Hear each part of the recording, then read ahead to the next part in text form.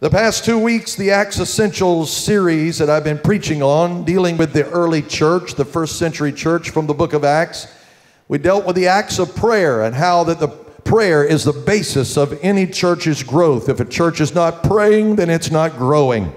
If a church is not praying, nobody gets saved, nobody gets healed, nobody gets delivered, because we wouldn't know without prayer whether or not the presence of the Lord was in the place. But prayer lays the foundation for everything inside of our life, not just in the church, but also inside of your life as well. Then last week we dealt with the acts of the Word of God. When prayer, the Word, and the Spirit are mixed together, you can expect there to be a change. Whenever the Spirit moved in the beginning, then following after that is the fact that God spoke. And today, whether or not there are clouds in the sky that you can't see the sun or the moon or the stars, it makes no difference, because I know they're still hanging there, because everything, according to Hebrews chapter 1, hangs on the Word of God. If God withdraws His Word from this universe, it would fall into chaos once again, as it did in the very beginning before the Word spoke and called it into order. That's the reason why the Word is so important. I cannot stress to you enough, do not allow your Bible to sit dormant from Sunday to Sunday or Wednesday to Sunday. Pick it up and read it and digest it on a daily basis. You will live and you can die by the ignorance of the Word or the knowledge of the Word. How important that it is that you read and digest. David said, it's so important that I will hide the Word of God in my heart, that I might not sin against you. The Word of God is paramount, so much so, God said, I elevate my Word above my name.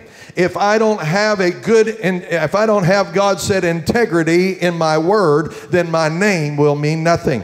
You can spout your name off to any location, but unless the integrity and your reputation precedes you, then your name will not be as good as it is written on paper. How important that it is that we get that in our mind. Today, I want to pick up part 3 of the Acts of the Assembly. Hear me carefully, because what you're about to hear is not something I read off of the internet yesterday. This is the word of the Lord from the first century church, though it will read like you've read the news just this morning. The early Acts church lived in a hostile culture. Every present threat and arrest, every day they were under a present threat of arrest, prosecution, and persecution that drove the early church to find creative ways in order to obey God's command and hold fast to their faith in the dangerous pagan culture that they were in. Once Christians came about into existence and the church was formed in the book of Acts, they were actually called Christians at Antioch, the Bible says, for the first time. Before that, they were called believers. That's what you are before you have a title of a Christian. You're a believer. You entered into the kingdom of God by believing. You trusted in God and in His Word. That's who they were. So in this environment, they looked at Christians and believers as being adverse in this hostile culture that they were living in. And they would communicate to one another. Watch this right here. They would communicate with each other using secret imagery and codes that pagans of that day would not understand. They would literally scratch into the marble pavements of public places. To the eyes of the Roman soldiers and the government officials, the drawings that these Christians made on the ground to be able to communicate one to another looked like some kind of child's game. But to believers, the symbol was actually a secret code using symbols of 5 Greek letters. What I'm about to show you is one of those symbols that they use. So on the screen, as they throw up there, what is called the ektos. The ektos is the Greek word for fish. If you will, please put it on the screen.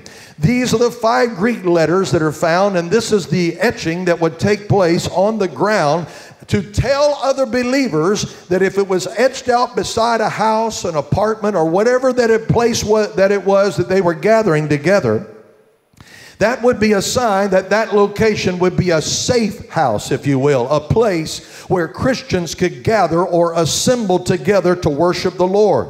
This is not just any kind of symbol. This is found in a historical fact. Each one of these letters, put the next one up there for me, each one of these Greek letters were a symbol and a name, a sign, so that Christians knew what those Greek letters were about. The first Greek letter, in fact, I don't have time to go into the depth of this, but the first Greek letter was the name Jesus represented. And then Christ and Son was the third one. Of God, the fourth one. And Savior was the fifth one. Understand this, my friends. It was them looking at these symbols and secret codes to find a place that they could worship from week to week. In fact, day to day. The Bible says that the early church worshiped day after day from house to house, breaking bread and having fellowship together, and they encouraged one another to keep on serving. Why was that so important? Because when the Roman authorities began to pass, watch this, pass laws restricting public and private gatherings of Christians, it was difficult for believers to find safe location. It became illegal for Christians to come together anywhere in the Roman Empire, including even in the privacy of their own home. I'm talking about historical fact. You can read it if you want to. Those caught would face such severe reprisals that it could be death for them. These restrictions put believers in a very difficult place. Let's see if this sounds familiar. The difficulty is that the Scripture required believers to obey, honor, and pray for their authorities in the land, Romans 13. But the government, the leadership, were not permitting them to obey God's command. In fact, passing laws to keep them from doing it. They had to pray for their leaders, but keep on serving the Lord. And the new laws that began to take effect during the times of the Romans, Christians found themselves being forced to choose between obeying the laws of God and obeying and following the laws of man.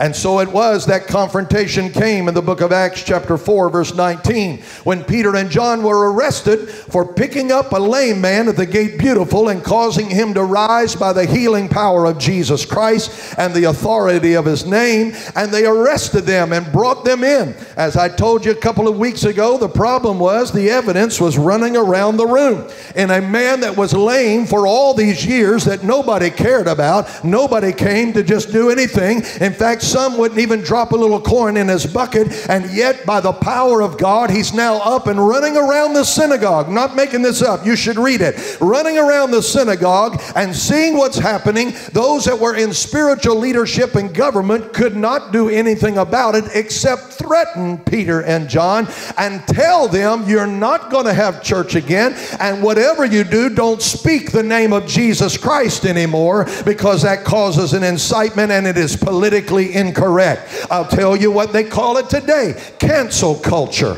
To cancel out the name of Jesus from football games, and now they're intruding into the church and into your house, listening on your phone. Hello, Alexa, Siri, whoever you are. How did they know I was worshiping God inside of my house? Because we've allowed the invasion and the loosing of our priorities and the privacy of our home. But I got news for you. Alexa better learn how to worship God with me in my house, because for me and my house, we're going to serve the Lord, and we welcome Alexa to come on in.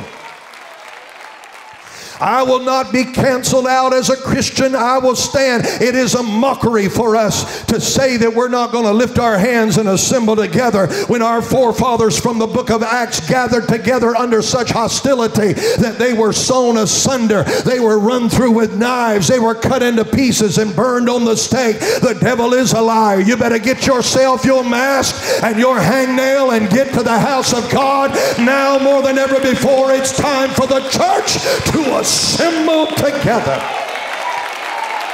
I feel like preaching this morning. When the Romans and local laws were in line with God's word, early Christians would diligently obey that word and the laws of the land. that would not conflict with the principles clearly outlined in the Bible. But whenever it became a conflict for them to say that I choose life instead of taking life, that's when they stood with God's Word irrevocably and undeniably. Most believers chose to obey God's Word over the government mandates. I know you sound, Pastor, you sound like you're preaching out of the news from today. No, I'm preaching this from the book of Acts. This is what the Acts church was dealing with right here. Let me go a little deeper, because if you're uncomfortable now, you better tighten up right now, fixing to go somewhere. There are consequences for serving the Lord. We've had it so comfortable in the United States of America, we don't understand what our Chinese brothers and sisters, Russian and everywhere else around the globe, have been suffering for the cause of Christ. The article a few days ago said that there are hundreds of Christian pastors in China that are now going missing. I have no doubt that the government is putting them in some re-education camps, or maybe they're taking their lives. I don't know, but I can tell you, not one of them is denying the gospel of Jesus Christ. For after what the Lord has done inside of your life, how can you deny that He is Jesus, the Son of God, the Savior of the world? I want you to know my hope is not in government. My hope is in the Holy Ghost, and He's flowing through this room right now. I wish I had a few hundred folk in this room that said, you know what? As for me and my house, we're going to serve.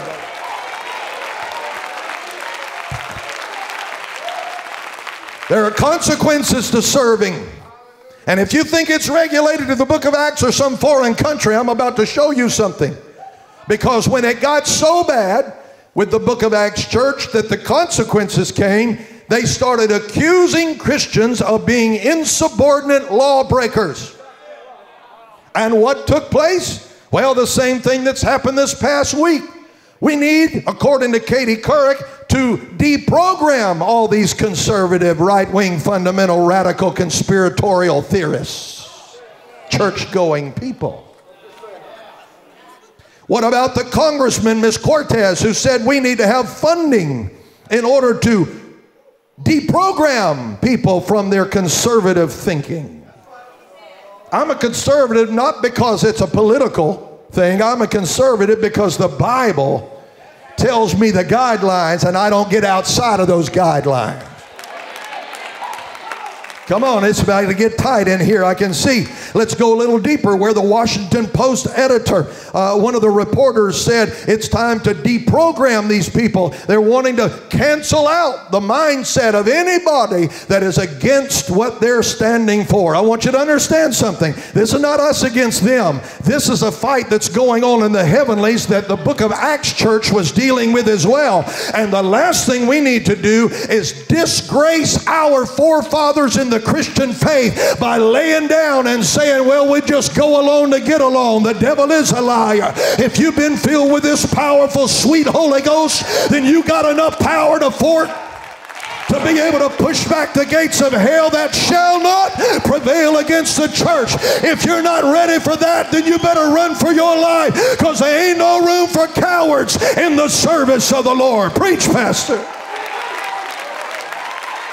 And this fight will not be on the front lines with sticks, baseball bats, and guns. It will be fought on the knees of people that believe their God is able to do exceedingly abundantly.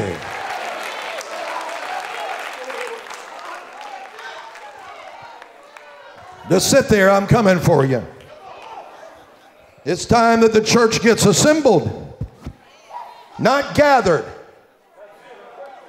The word has been used. The big lie has been gatherings. We don't want you gathering. Well, that's the problem. The church fell into the gatherings. And now we're sipping more coffee than we are communion. We're doing everything but what the agenda of the first church calls us to do. Come on, somebody. And if your church just don't have it my way, I'll find one that does. And guess what? You'll find one that does. But for Pace Assembly, we're about to mobilize, energize, and assemble ourselves so that we can do the calling of the kingdom before He pulls the curtain on this thing and the Lord returns in power and great glory. Here's the example found in Hebrews chapter 10, verse 25. This is an example of how the early church Christians were at odds with man's laws concerning gathering together or assembling together. The Roman government passed a law forbidding unauthorized gathering.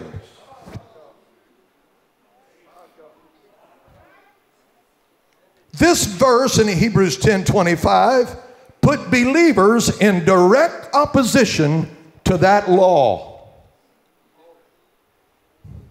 Are you hearing me? The early church didn't concern themselves so much with gatherings. You'll see the term used over and over again in the Word of God in the book of Acts, assembled themselves together. They were driven to assemble in secret meetings. Changing the place and the time of their meeting made it difficult for them. That's the reason why they etched out that secret code on the ground.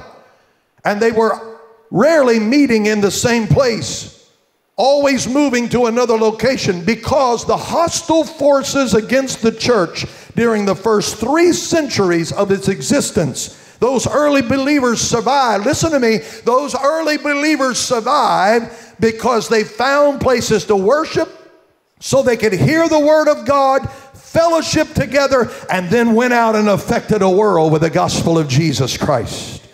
They met in apartments, they met in cemeteries, they met in tree groves, they met in remote locations inside the city, outside the city. It got so bad that they were driven into the catacombs. That is the place where they would put the dead, because the law makers would not go into those catacombs to try to search them out because of what they identified as spirits and so forth. They wouldn't do in there. So Christians would go in there and have their secret church meetings and worship God together. I want you to know the early church understood the need to assemble together in fellowship, hearing the Word of God, to build the faith of each one, to pray together, to worship together. And that took place as a result. As a result of that, that early church spread like fire. It was unstoppable because there were a group of people that said, we don't care what anybody says, we're going to serve the Lord with all of our heart, soul, mind, and strength.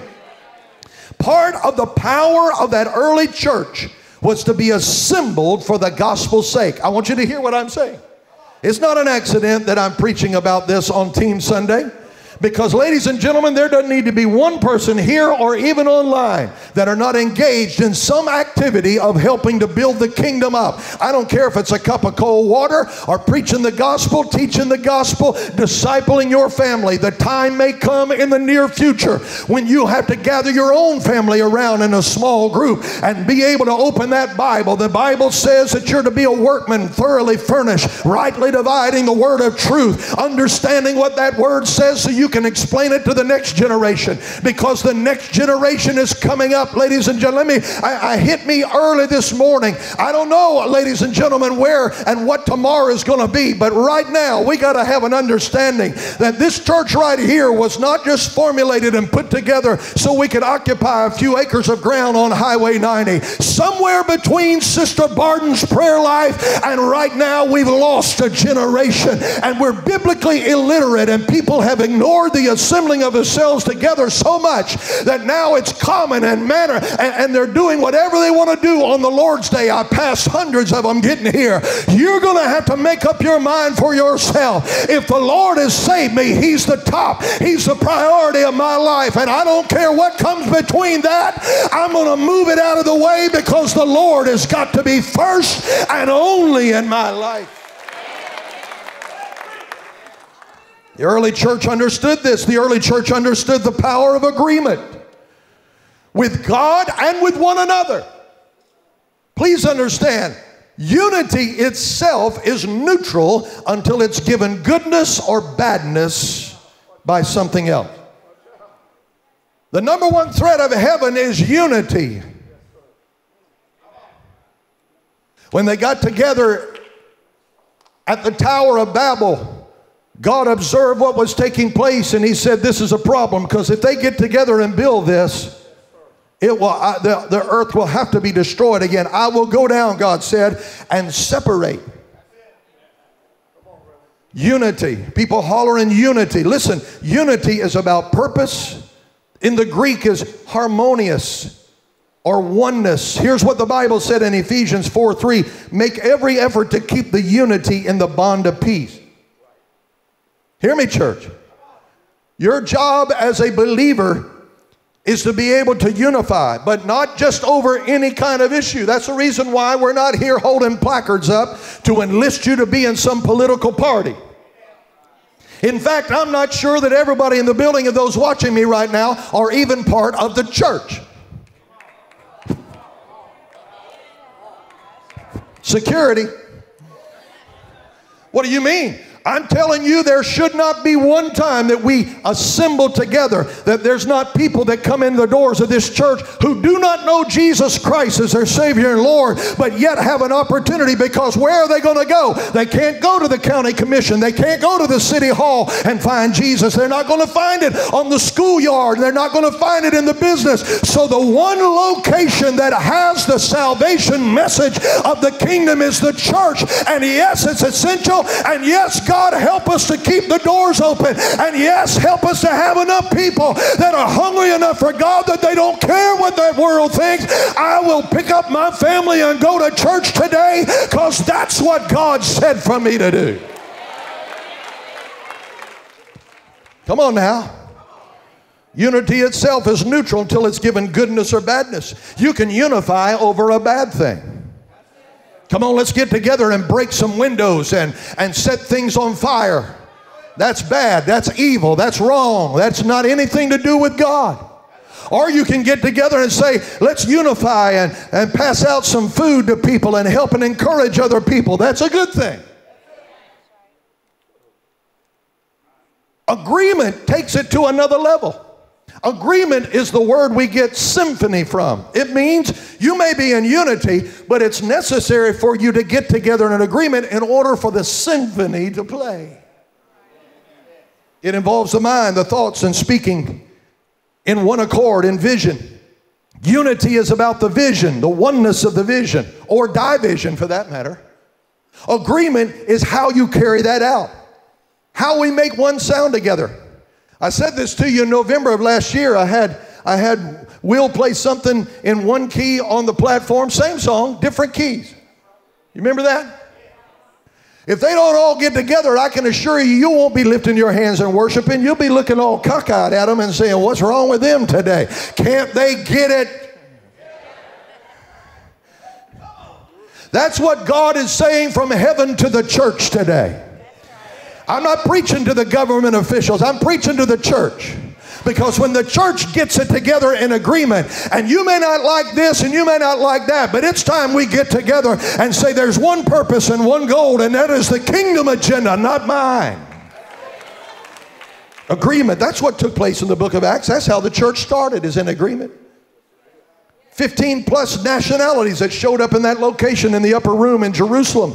But when the day of Pentecost fully come, they were all in one mind and one accord. Note this, it was 50 days after Jesus left. That's where you get Pentecost from. 50 days after that. 10 days after Jesus leaves the earth. So for 10 days, they were trying to get themselves together in agreement. It was very obvious that there was disagreement in the room, because the Bible says, or the history tells us, that there was only 120 gathered in the upper room, but the commentaries tell us there were more than 400 people when that whole prayer meeting started. I want you to know, everybody that says, Lord, Lord, is not going to get into the kingdom. And I just want to let you know, not everything that wears an ectus or a cross around your neck belongs to the kingdom of God, or should belong in the membership of the church. I want you to know, we don't baptize sinners, we baptize saved folk. The Bible said you can't even receive this Holy Ghost lest the Holy Spirit imparts it to you. The world can't receive this because they don't know Him and they don't know how to respond to Him. But the church sure better be able to understand and receive the fresh healing of the Holy Spirit. They were all in one accord. That's agreement. Look at your neighbor and tell them it's time we get assembled. Look at your neighbor and tell them assembly required. Just tell them assembly required. Come on, if you understand what I'm talking about, you ought to be able to say that a little louder, because when your little baby got their first Christmas bicycle, you didn't usually go down and get somebody to put it together. You had to assemble that thing. Though it was all there, you had to put it all together. I want you to know that's what Team Sunday's all about. That's what this church is all about. It's time we get together, not on your purpose, or even my purpose, but the kingdom agenda. And when that takes place, souls are going to be born into the kingdom. My God, I feel the preach. There are going to be people baptized in the Holy Ghost, not because we prayed over them for hours, but because the atmosphere of the glory of God is such that people get up out of their wheelchairs and walk by the power of God. I want to know, does anybody want that kind of church? That's what I'm praying for. That's what I'm hungry for. That's why I'm preaching this message this morning. Come on, somebody. We've talked about it so long and we prayed about it, but we're living in the last days, saith the Lord, when He's going to pour out His Spirit upon all flesh. I wonder, are you going to be assembled when that happens? I just go to church. Hang out, I got something for you. The moment they all got in one mind and one accord, you didn't have to beg that Holy Ghost to fall down in that upper room. He came because they were all in one mind and one accord. Their mind wasn't distracted out there over there doing something else. He said, you tarry until you be endued with power from on high. Don't you start no ministries. Don't try to preach. Don't lay hands on nobody. You stay there and get the same power that filled me, because you can't do this on your own. You need me to do it. If God has done anything, Pastor, you think God's done it? Oh, yes, He has. He's in charge of all things. COVID has blown every church program right out of the water. Pull the stops and the rug right out from underneath everybody's idea, consulting and this and that, and told everybody you're going to start over again and we're going to do it my way this time. Come on, somebody. I can't print enough t-shirts and have enough water to pass you out, because somebody who gets that bottle of water is going to need another one tomorrow. But if I take them to the well that never runs dry, they can drink for themselves. Woo! Drink for yourself. Drink for yourself. Drink for yourself. Lift your hands and bless Him. I feel the anointing of God in this room. Agreement is not easy. Agreement takes connection. I can't agree with somebody that I'm not connected to. Send me an email to get connected. The devil is a liar. Let's sit down and talk about it eyeball to eyeball. It takes negotiation. That means that you might have an idea and I might have an idea, but when we get together in agreement, it'll be the best idea. Won't be your way or my way, it'll be the best way. Because it'll be the Lord's way. Come on, somebody. We can't even talk civil to one another in the church today, because somebody's got some little thorn sitting in their seat waiting for something else to drop so they can have an excuse to hit the door. You better run in here and you better lock in, ladies and gentlemen, because what's about to happen is going to shake this world, and God is going to send a mighty rushing wind to the church. Lift those hands and say, come on, Jesus, assemble us today. Agreement, agreement. Agreement, you got to be in the vine. Look at somebody, tell them you got to be in the vine. John 15 said, I am the vine, you're the branches. I am the vine, my Father is a husbandman. Every branch is in me that beareth not fruit, He taketh it away. Are you bearing fruit? No, I just come to church. Then you're not connected to the vine. And every branch that beareth fruit, He purges it. Why? So He can bring forth more fruit. Because God looks at your life and sees your potential. And if you're going through a cutback right now, if you're going through a cutback, Anybody going through a cutback? Wave at me. Going through a cutback. This has been cut out. That's been cut out. I don't know what I can do. Just hang in there. Stay connected to the vine. Because the Lord loves you so much that He sees more potential in you. And if you'll go through the cutback and let Him purge you, you're going to see more fruit than what you could ever imagine. I feel like preaching this morning. I don't know who I'm talking to in here, but I feel some rubber hitting the road today. I feel like Pace Assembly's about to take a launch into 2021 that the devil thought you better stop him before they get started. Woo! So the Lord says to you in these last days in John 15:4, abide in me, and I in you, as a branch cannot bear fruit of itself, except it abide in the vine. Come on, somebody. No more can ye except ye abide in me. I'm the vine and you the branches. He that abideth in me and I in him, the same bringeth forth much fruit. Because Jesus said, for without me, you could do nothing. You couldn't breathe out of bed this morning.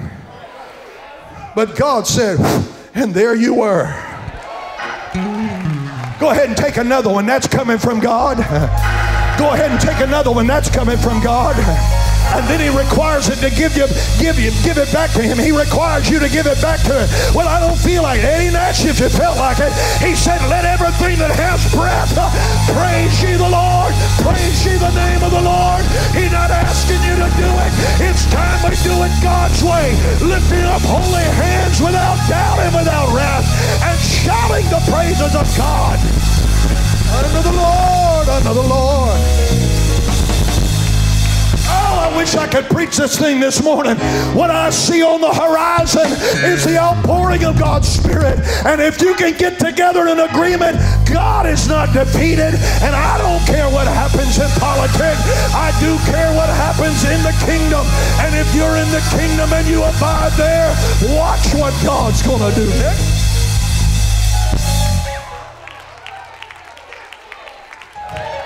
When it comes to God, it takes time to agree with God. I wish I could agree with God every time He says something. But more times than not, because Isaiah 55 says His thoughts are higher than my thoughts, His ways higher than my ways, I've got to change my thinking, because you know God ain't changing His. I said, God ain't changing His mind. He's on the track toward bringing His Son back to this earth. It's about time you change your mind about the way things are. I don't believe in raising hand. I don't believe in all that preaching. I don't believe in all that loudness. You went to the ball game, to the concert, and everything else. You stayed out of church because of COVID, and now you're going to complain because somebody gets excited. The devil is a liar. If you lived in that early church, they had to keep it tamped down because the anointing of God. So I don't care if you run, shout, dance, but whatever you do, let it be glorious.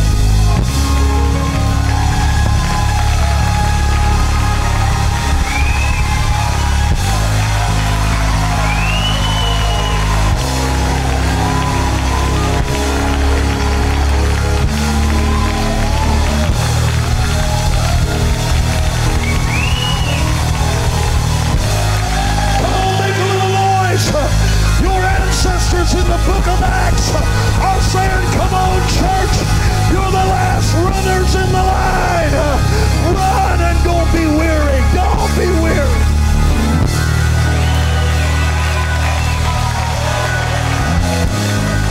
We got to get together. Whatever they're trying to do, don't let it happen. We got to get together.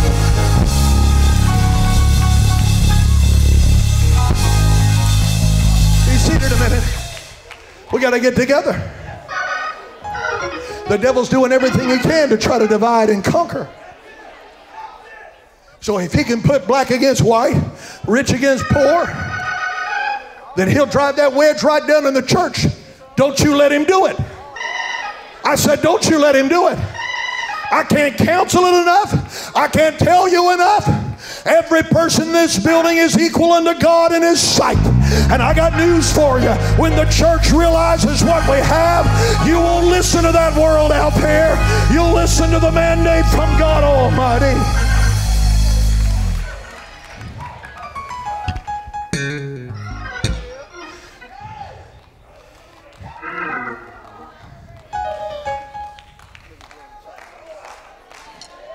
Satan is throwing everything he can against the church today. The Bible says in Amos 3:1, how can two walk together unless they agree? What's the book of Acts model, Pastor? Peter and John were on their way to the temple and passed by the gate beautiful, and they got together and said, let's come into agreement.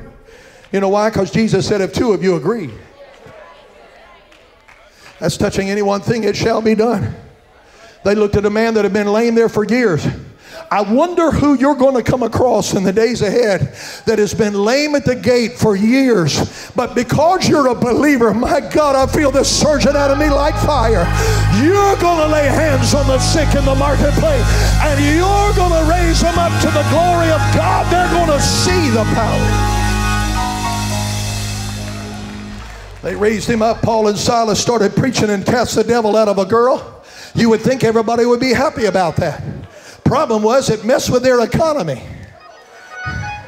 Had to shut down their Diana doll factory. Had to shut down their Netflix and everything else because Christians quit paying money to be able to have it come into their house as filth and garbage.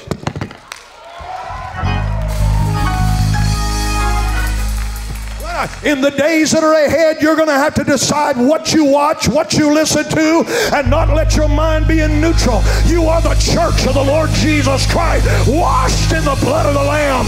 Don't let your garments be tattered by the nonsense and the accusations of this world.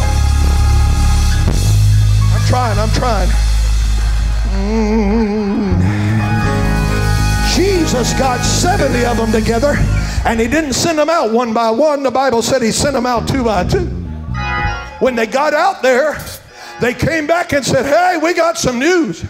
What's the news? The news is even the demons are subject to us. We're casting out devils. He said, that ain't nothing new. You got the same spirit that's in me. Ow! You got the same Holy Ghost in me. I put it in you. I say, Lord, breathe on Pace Assembly until everybody in the house can lay hands on the sick.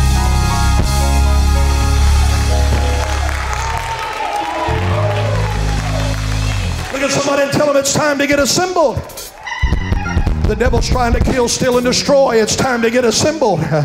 We got to get into agreement. Otherwise, he'll divide us and kill us.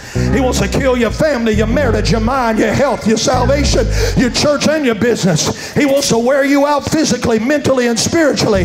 That's the reason why God knows the power of agreement. It's time to get into an assembled position, find my place in the body of Christ, and then be ready to do whatever God said for me to do.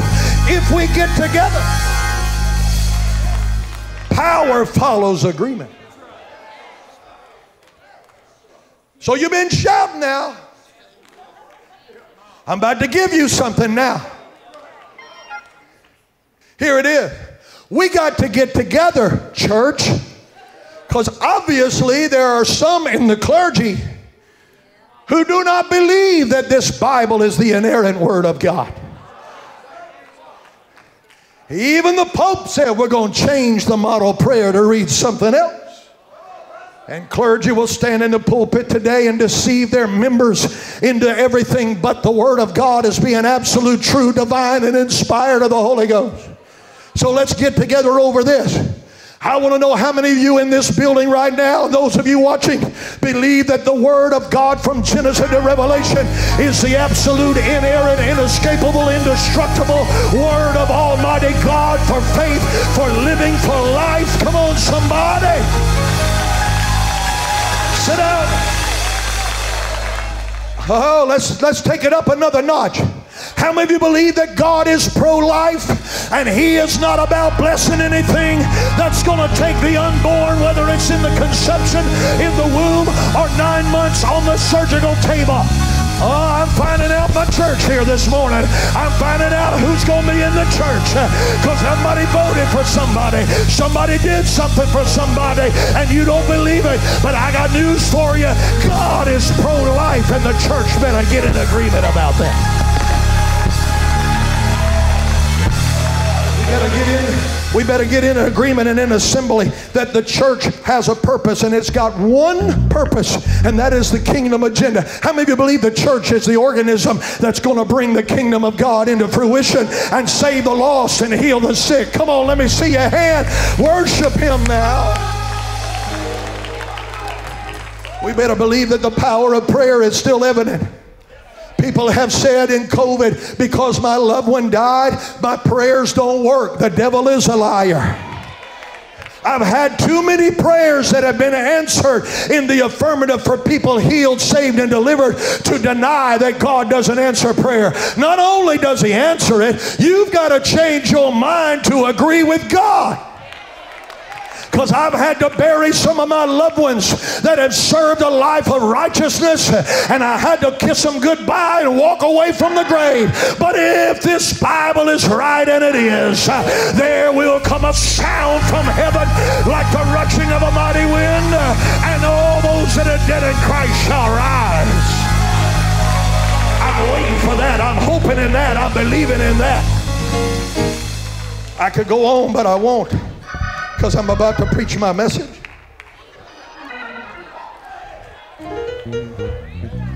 The Bible says that if you don't love the truth, you'll be given over to a strong delusion.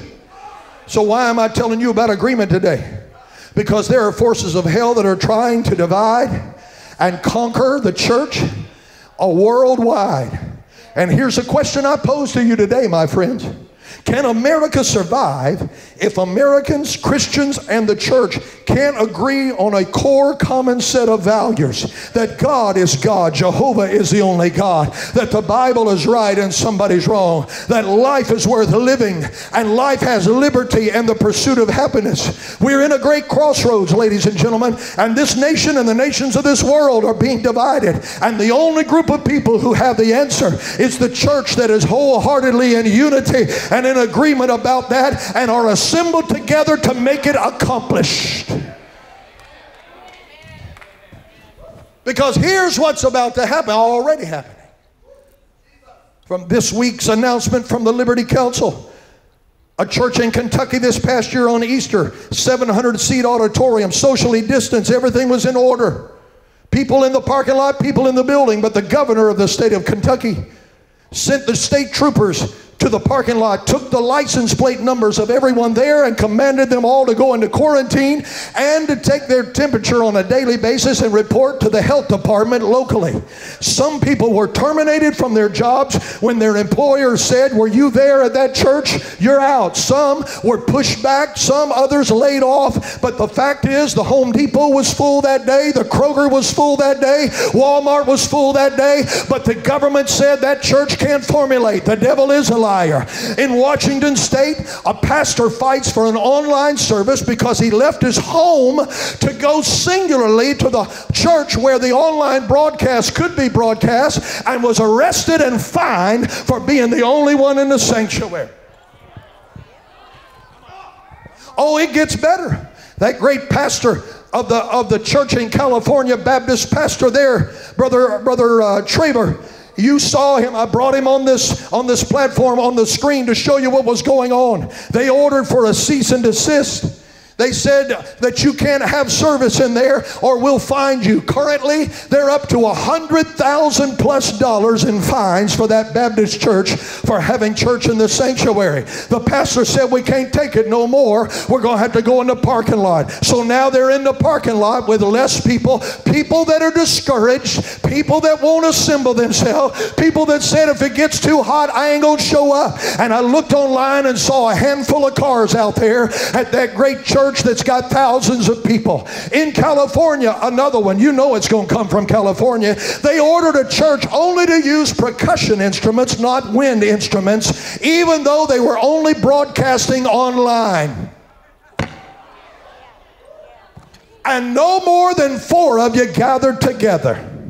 Y'all don't like this because I speak the truth. In Virginia, a church with 290 seats, the governor ordered no more than 10 people, but the liquor stores were open and they were full. This church has no internet. They have drug addicts that come to this church, and there were 16 people in attendance on the day of Palm Sunday. They cited and fined and arrested the pastor with an incarceration of a year in prison or $2,500 fine, and all those that showed up at that church would also get the $500 fine. And so they decided that they wouldn't go back to church, and now it's dissipated that church from being able to be in existence. I'm not talking about now the book of Acts. I'm talking about what's happening in America right now. This isn't Russia, China. This is not Czechoslovakia. This is not the Soviet bloc. This is the United States of America. And if you don't know what your constitutional rights are and what that book says, I know that I'm going to abide by the Constitution. But when they start making laws against that Constitution, I'm stepping up to a higher law, and I will obey God come hell and high water. I wonder, is there anybody in here that's going to do the same, or are you going to cower down this close to the coming of the Lord? In New Mexico, they said, we won't allow more than five of you to get together. I think that's hilarious. They should read the book. I don't need 5. All I need is 2. And if you don't show up, I got me and him. That's 2 in the house. In Mississippi, the police came and gave a $500 fine to every person assembled in the parking lot listening to their pastor online. They since resolved that, and only because those at Liberty Counsel stood up, Matt Staver and the like, stood up against that unlawful act against the church in America. Ladies and gentlemen, Jesus said, the Apostle Paul said in his word, having done all, stand. And now this past week, I'm going to say it out loud because I don't know how long Facebook is going to carry me on here now. Thank you for that one vote of confidence. The organization called Faithful America has called and said they have 17,000 signatures to cancel out and remove Franklin Graham from the headship of Samaritan's Purse and from the leadership of the Billy Graham Evangelistic Association. The son of Billy Graham is being pulled on the carpet to be removed from his own organization. That when the COVID was going on in New York City, without any asking, got permission by the governor, set up tents of Samaritan's Purse and cared for people in the streets of New York City at no charge to the city.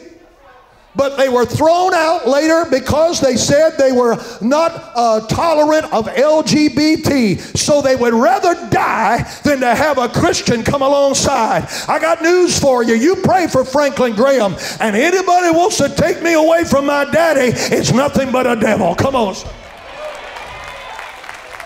This is the spirit we're working with. Now my message. Oh, I'm sorry. If you want the Seeker Church, it's down the road. Going down there, you can get 20 minutes and a popsicle and you'll be fine. But here we're going to get some word today.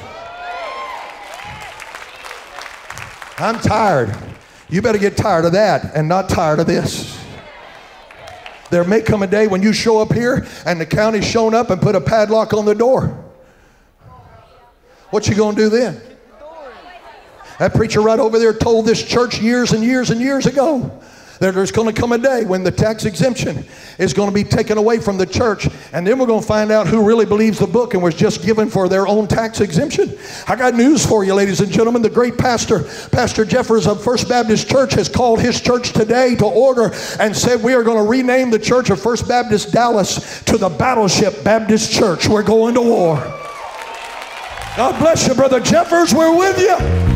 We're going to stand in agreement. If you preach the gospel, we're going to stand together, red, yellow, black, and white. We're all together in this thing.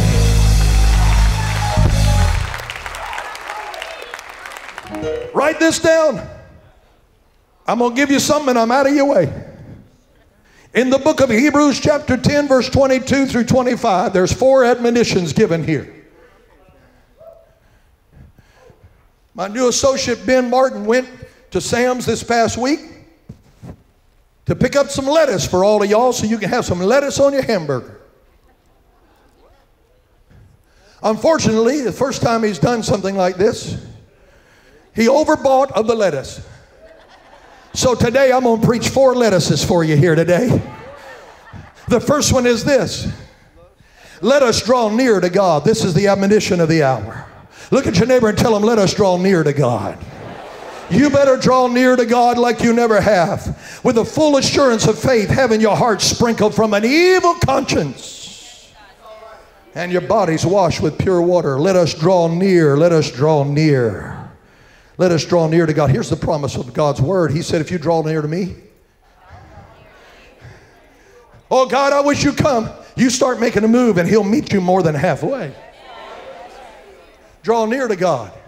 If you think it's going to be without opposition, you better wake up, because the devil don't want you drawing near to God. Try to get down and start praying at your privacy of your own home. And the devil will put you to sleep, cause every person in the world to call you on the cell phone, text you, email you. Come on, the Amazon driver will pull by to drop off a package you never even ordered. It'll be all kind of confusion. You better turn that world off and draw near to God.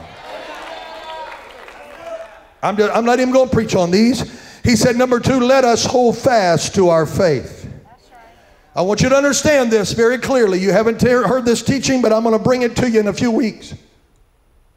People say, what am I supposed to do with faith? And if you listen to the faith teachers, they'll tell you, you got to have faith. Well, how much? Well, more. Well, where's the end of it? How much do I need to have? And besides that, if Jesus said a seed will move the mountain if you've got a seed of faith, then why then do I have to have a whole bunch of faith? These are good questions that I have brought up this morning. The book says, let us hold fast to the profession of our faith. Because it's not about how much you have. Do I need to increase it? Absolutely, because that creates trust in God. The more you know, the more you'll trust.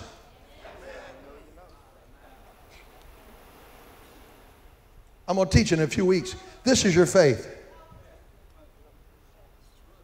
He said, let us hold fast to our profession of faith. Okay, I got faith, but something's not working.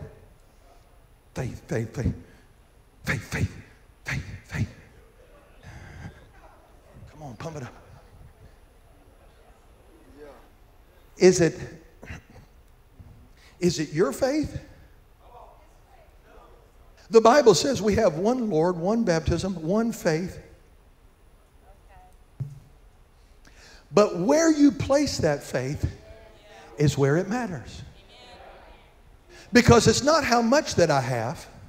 Because I had faith in Jesus Christ to save me, and I didn't have a whole great big pile of 5 gallons of faith at that moment. I just took the one faith I had and throwed it right down at the cross and say, that's where I'm going to stand from now till.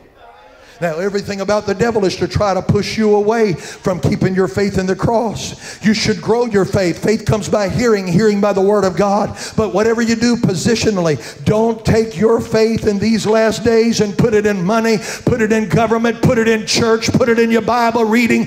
You put your faith centrally and exclusively in the cross of Jesus Christ, and don't move it. And I can assure you, while I'm preaching right now, the devil is listening and the principalities are, because they know the one place they were forever defeated was at the cross. That's why I will not move my faith from the cross. Let us. What's number 3 head of let us? Let us provoke one another to love and to good work. Let us provoke one another. That word also means stir, but I like provoke. First of all, it fits in the other P's that are in the other verses. Y'all miss that. You better stay with me here. Let us provoke one another. So if you see somebody missing from church, Don't wait for the clergy in the office and somebody else to call them. You call them up. And when you call them up and say, hey, man, missed you. And they look at you or listen to you or they say back to you, hey, I'll be there. Don't worry about me. Consider yourself a provoker.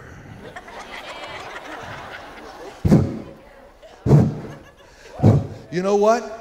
1,000 years from now, because you made that phone call to them and they're not burning in the abyss of hell and the lake of fire, they'll say, thank you for that call. You made me so mad I wanted to bite your head off, but I'm so glad somebody cared.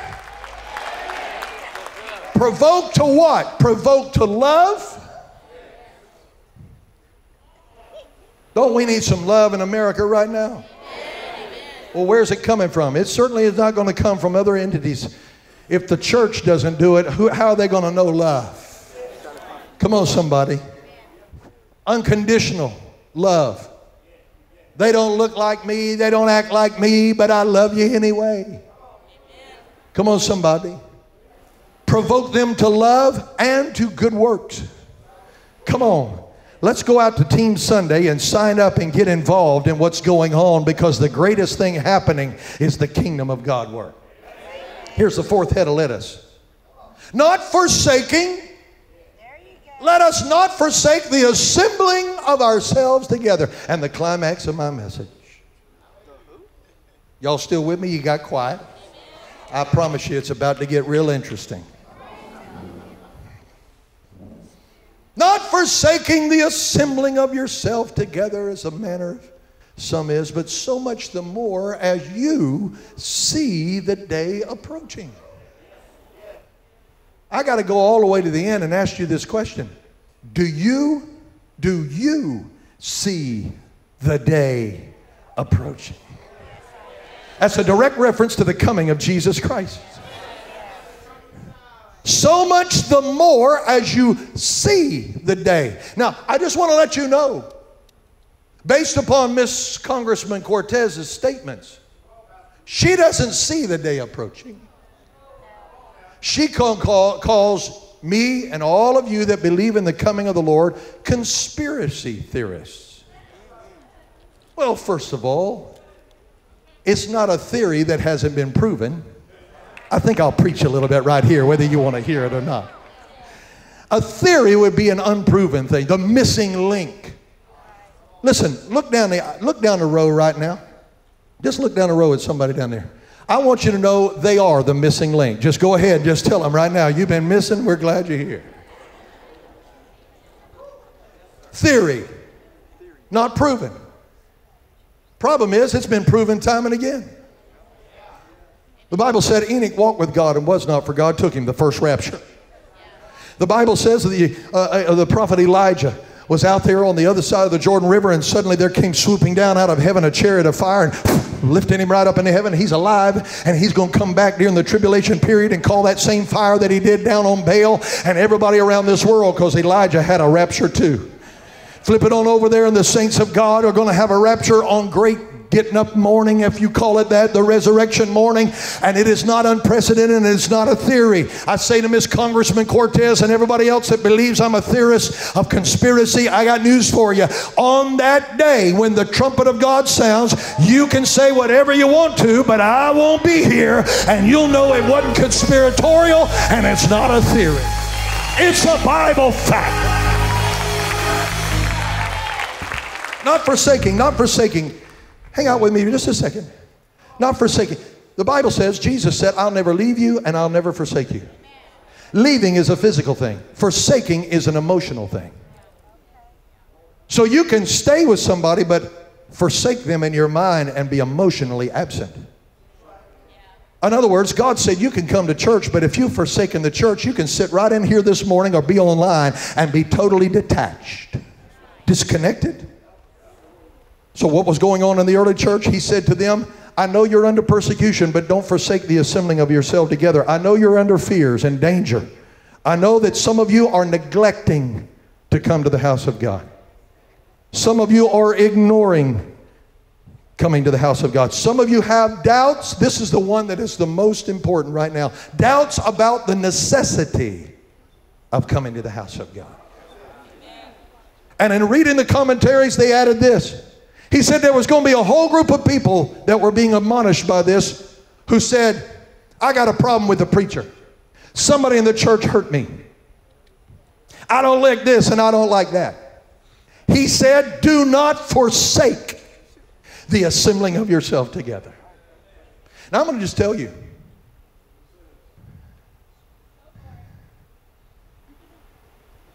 If I'm drowning in the Gulf of Mexico, I don't care if it's a white hand, a black hand, a yellow hand, or a red hand. Somebody save me up in here, up in here. I gotta go. He said, don't forsake it. That means forsaking the assembling. Assembling means to fit separate parts together for a common purpose. Everybody in this building who calls Pace Assembly your home church, you are a part of the body and you fit specifically in a place, and we cannot do it without you. He says, exhorting one another, encourage one another, build one another up, talk good things to one another.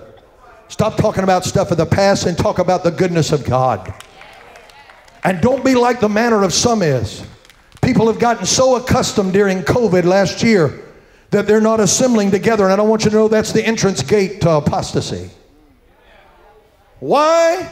And what was the motive for assembling together? He said, so much the more as you see the coming of Jesus Christ. They've been talking about gathering. Gathering. There it is. I mean, here's the screws that hold it together. I mean, actually, I've gathered it. What is that? Come on, somebody. What is that? It's not a trick question. What is that right there? It's a chair. Is it really? Well, sure it is. It's gathered together. Problem. We can gather together but be dysfunctional. We can gather together but nobody is offering a seat to anybody. We can gather together and sing praises unto God, but He has no place to sit down. Just because we've gathered together at 10 o'clock on Sunday morning doesn't mean that we're doing what God has called us to do. We're without purpose. Oh, we're gathered together. Praise the Lord, brother. I don't like what they're singing. There you sit. Like the picture somebody sent to me of Bernie Sanders. They superimposed him sitting on the front row when I said, give me 5 more minutes. And there he sat right there.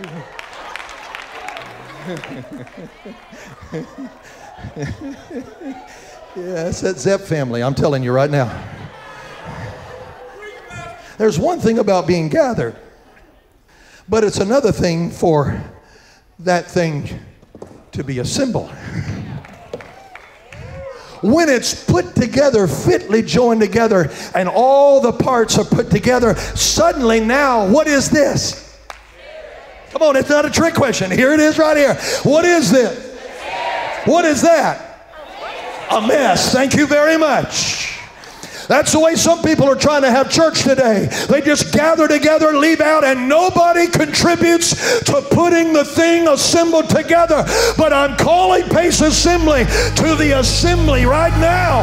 And I'm saying to all of you, it's time we begin to function like the body of Christ. Hey, hey, hey, watch this. Watch this. What is that? It's an abused chair. Somebody been kicked around. Somebody been mocked and lied on. Somebody's down there who's always putting me down, Pastor. But what is it? I'll tell you what it is. It's still a chair. And if we'll stay together, ladies and gentlemen, then, ladies and gentlemen, we can function like God wants us to.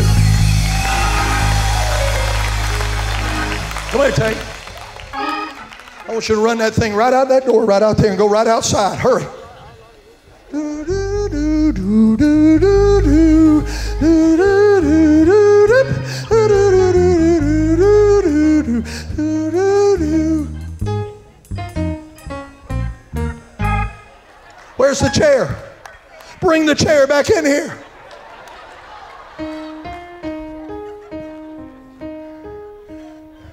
Anybody getting a hold of this morning? Anybody understand that you might be the back and you might be the seat and you might be the frame, and some of you say you might just be something that holds it together, but I'm telling you, everybody in the building, come here, bring that. What happened when you took this same chair outside, Tay? Nothing. Well, he's outside. He's assembled. It's still what? Assembled. Well, you mean we weren't inside of the church? Right. We were outside of the church? Right. Was the chair still assembled? Yes. Did it fall apart out there? No. I mean, was it cold out there? No. Was it hot out there? Was it nice out there? It was just fine out there. And it was in the parking lot. But it was still assembled. And so that same assembled chair came back in the house of God, and it's still assembled. But you took it outside and it stayed assembled. And it went on its job and it stayed assembled. And it went to Walmart and it stayed assembled. And you went down to the drugstore and it stayed assembled. And when you got back to the house of God, it stayed assembled. Why does God want us to assemble? Because whenever we get together in here and we send up the praise, God said, I will sit down in your chair of praise and magnify. Everybody get on your feet and make a joyful noise unto the Lord, all ye land. Come on, come on, come on, come on, come on, come on. Assembly required. Assembly required. Assembly required. Not optional.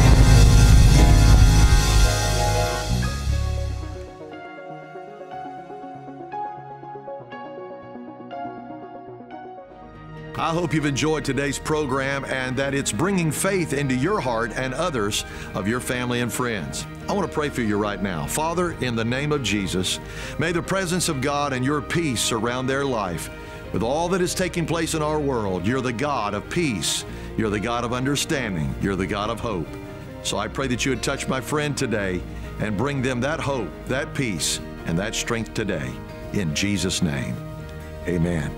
I'm so glad that you've joined us. I want you to check back on our social media on a regular basis. Every Sunday morning, we're live streaming the 10 a.m. service so you can be a part of it around the world. So check us out on all the social media sites, as well as our website at paceassembly.org and our Pace Assembly app.